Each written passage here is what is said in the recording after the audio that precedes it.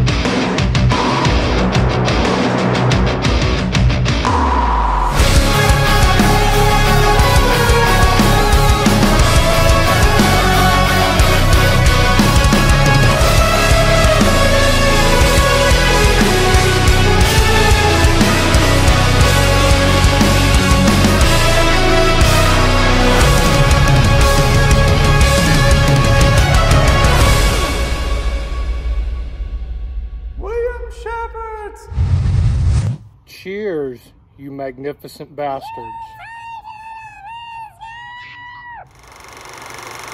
I don't know how to do this in no order, but hang on here. Hold. Stein Distillery is in Oregon. They had a couple locations. They opened up a location in Beaverton, something like Lake Oswego and Joseph, Oregon. And they're like winning awards. They're using farm grain. They're making their own shit. But when you go look up information on their whiskey, it doesn't tell you anything that's not already on the bottle. Now, we've already done their rye and their bourbon, but he sent those again. But he also sent us the 5-year-old rye and the straight blended whiskeys. This is quite the collection. Right? Good Lord. And this isn't even all of them. Other people have also sent Stein, but this is 7-year-old corn whiskey. Oh, interesting. Now, corn whiskey is one of these. I'm looking at this and thinking my day is probably shot now. I had writing to do. I had too. editing to do. And I guess this is the only shooting I had to do today. Look, I'm diving in. Are you? I'm guns a-blazing. Okay, let's pour what did you get first? The bourbon. Okay, let's start with the bourbon as like a placeholder. We've already done their bourbon, but we haven't done their 5-year-old bourbon. I'm gonna pour us both of this, and we're gonna do legitimate first impression, dump, rinse, move on to the next one. All right, this is 5-year-old straight bourbon from Stein. This is barrel 299, proof down to 40. Woo! There's that slight pine green. That craft piney. Yeah. That is, oh no. And there's like a, Oh no. there's like a minty granola back there? Yeah. Yeah. Yeah, minty granola behind that pine note. I've never would have put together mint and granola, but it it's there. definitely is here. Yeah, what are you looking for? Well, somebody cleaned up the vault and moved my knife. The one knife I kept down there specifically to be underneath there.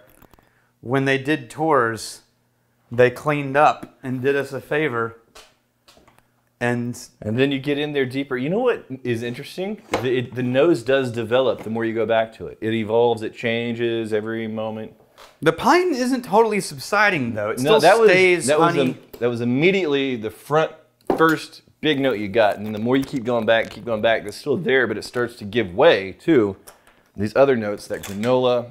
There's a little bit of like a dry cherry element in there.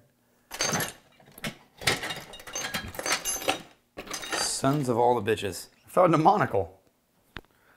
And then there's, yeah. It's like, it's a little, the nose is more present than the taste. Was this like 40%? Yeah. Yep, 40%.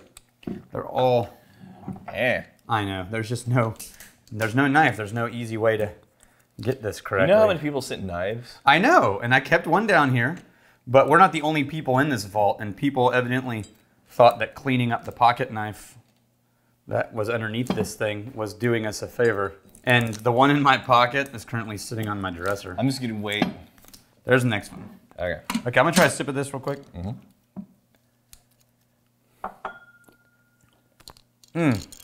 It's really dry and kind of thin. Well, it's the 40% thinness. It's that 40% But thinness. I'm looking for the notes that are still there on the relatively. You got the monocle. Found one over there in the corner. Let's see if this is. You ever The next one is. Oh, you ever think about like the mechanics of how a monocle actually works? yeah. Like you look at it, there's prongs. There's like eye meat. Yeah. It's a visceral. It's a thing. Yeah, it's like you're sticking it under like the skull brow bone to have the eye meat clamp down onto it. It's not classy. No, it's really not. It's not delicate. Okay, I'm not a big. I think the 5. The wood dryness comes out on the end for me, and I don't. It gets really like the wood takes over all of the grain and sweet honey and caramel notes. Yeah, honestly, I think I would enjoy this whiskey a bit more at a higher proof. Neither one of us are a fan of the pine note, but that has more to offer than that pine note layer. And I like the granola notes in American Drink that. whiskey. I like the tea notes. I like that was the bourbon, I think. Was Right. that the bourbon? Yeah. Yeah, Whoa! the thing that was like recognizably bourbony was that dry cherry for me. Smell this. Okay. This is a 2-year-old straight blended whiskey, which means they took their 2-year-old wheat, Right. 2-year-old bourbon, 2-year-old rye, potentially, and they blended them together into a blended whiskey that's all straight whiskeys. Comparatively, I'm not getting a big old pine note. It's Comparative. in there. I said comparative. Yes, but it's a little more subdued, and I'm getting more of the wheat notes. Yeah, I'm assuming wheat's in here because I'm getting that sort of like honeyed flower note.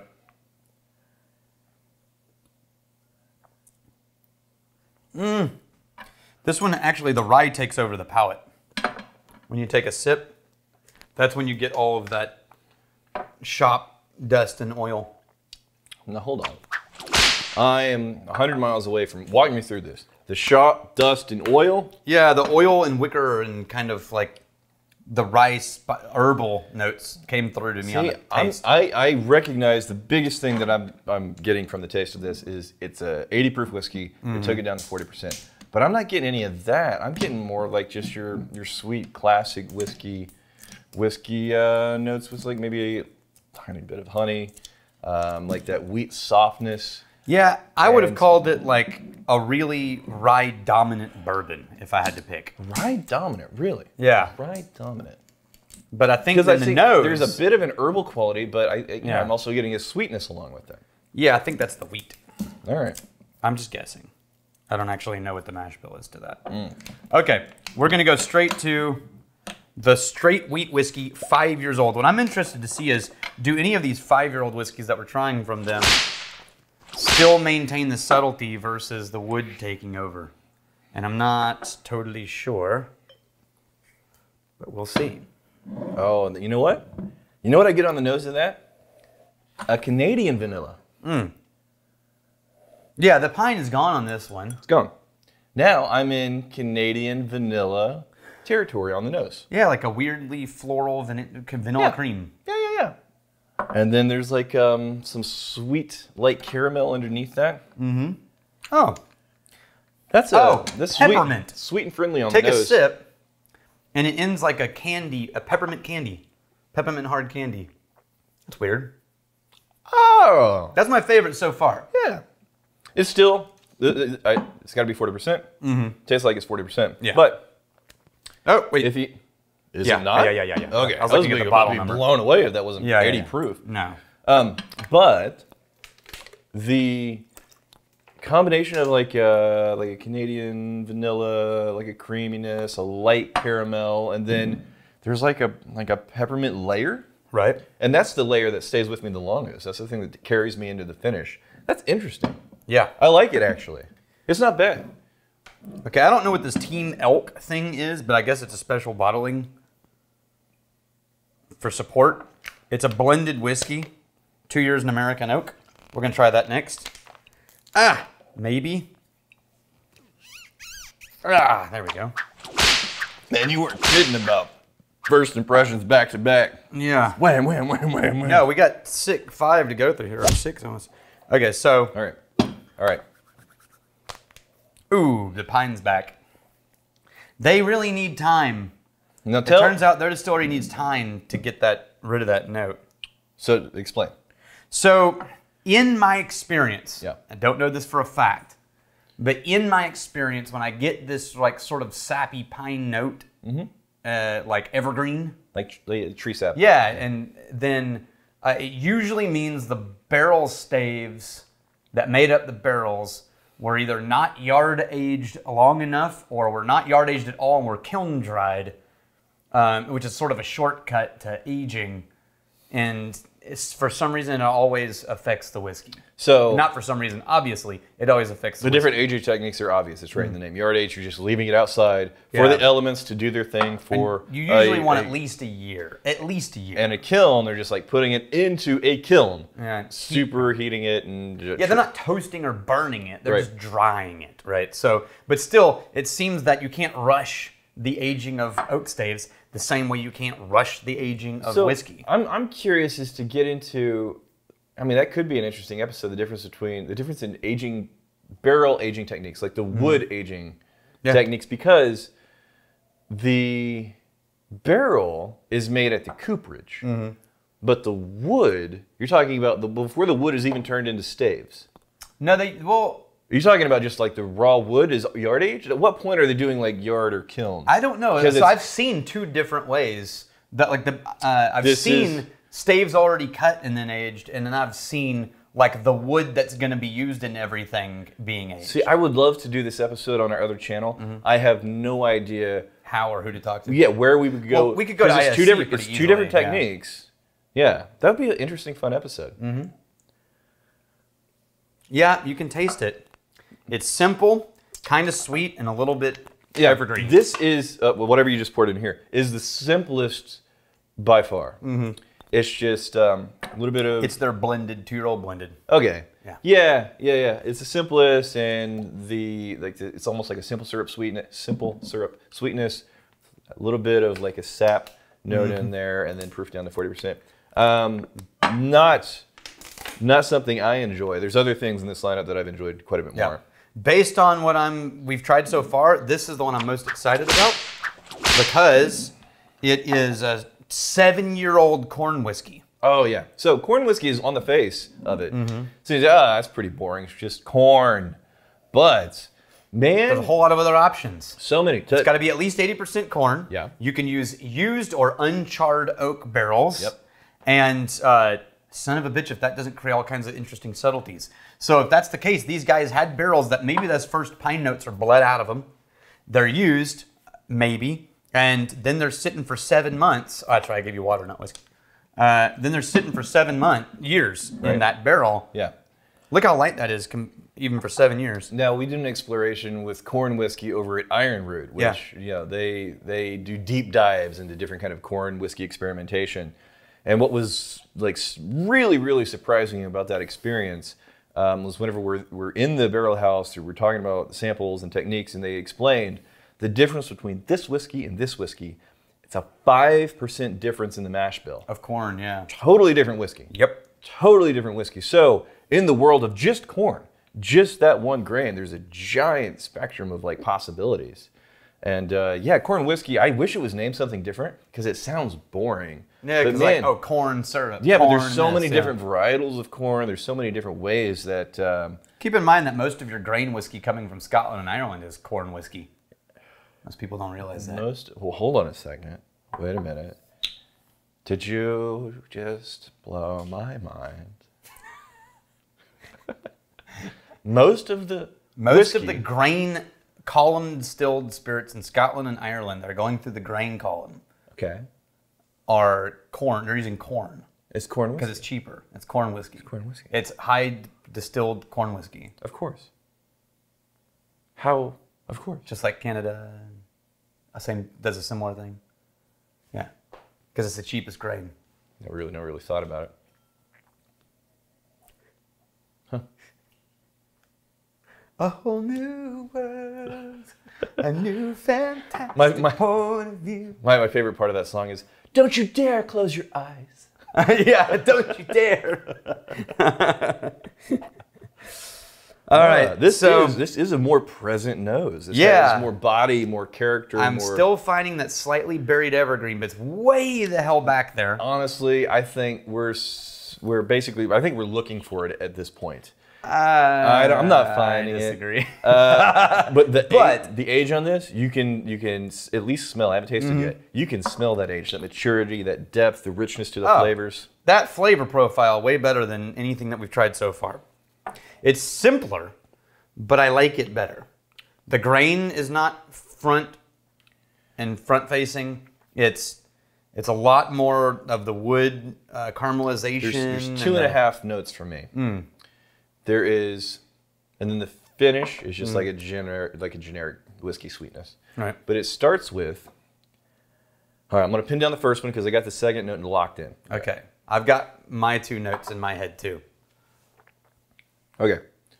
A little bit of an overly sugared granola, shifting into a cherry, and then shifting into like just a generic simple sweetness. Okay, so I've got, instead of the cherry, wood tannin. You got wood tannin? I've got a sort of a granola sweet vanilla cream switching gears into wood tannin. Once again, I wish it wasn't proof to 40. Yeah. Yeah, because some whiskeys you can actually take really low, and damn, they hold up amazingly well. Yeah. This one, if you're a whiskey nerd, if you're a whiskey enthusiast, and you've been around the block with cask strength and 100 proof and blah, blah, blah, you can tell that this wants to give you more, but it can't at a 40% ABV. Now, Monday starts us turning on the ads for the channel. Huh? Monday starts us turning on the ads for the channel. Is this the last time I have to explain? This is the last time we'll do a full-length explanation. Full-length, okay. From now on, what we'll say is, if you want to know why we're doing this, go back to the week of October. Here's the thing. You and I, because we've intentionally, consciously left that monetization money. Right. Like, look, this exists because people's generosity. Right. We wouldn't have been doing this channel for the past 2 years if people weren't sending in bottles. We just had a plan to do like, these several hundred bottles we already have. Let's do that, and then we're done. Yep. But I think one of the things that we really like doing was not putting ads on the channel because this exists because of you guys. Right. But at this point, the nonprofit 501c3 educational institution that this channel belongs to, it doesn't belong to me and Daniel. No. That school is still in hibernation mode for reasons. Yeah. And the board of directors was totally fine with this just being an outreach to the community on behalf of Wizard Academy and the Whiskey Marketing School. Yeah. But at this point, there's a whole bunch of side-eye of like, hey, we do have people to pay. Right. There's not classes. There's not revenue coming in. We're looking at the only thing that's not in hibernation mode is this channel. Yeah. And we were looking at the numbers, and basically if we turn on monetization, it's enough to pay for the salary of one employee. And we figured that you guys would agree that it's more important to get annoyed by skippable ads on this channel than it would be to put yet another person in this country in the unemployment line. Yes. So we hope you agree. And we're going to be flipping that on. And in the meantime, dun dun dun dun dun. Dun, dun, dun, dun, wait. It's out of order. Dun, dun, dun, dun. We need the. Where's your phone? What? Dun, dun, I gotta dun, have dun. a heads up. Dun, dun. There's a. It's a. Dun, dun, dun, dun, dun, dun. I think we're on. We did get rain. Tyler died. Maybe that's part of it too. Maybe I freaked you out by tickling. No. That's just like the Bolshinians. That makes me feel uncomfortable. No, that's definitely part of the official ceremony. No. I tickled Daniel's ears. No. That's off the table. In the comments. No. Yay or nay on Why? the tickling of That's the beard. So trolling. Yay or nay? No. Here's They don't have to fighting- live with it. Here's to fighting steel. I'm not even touching you. It's not you. My beard is part of me. It's not you. All right. Here's to fighting steel. Get drink. If you fight me, fight for a friend. Steel may you steal a lover's heart. If you drink, may you drink with us.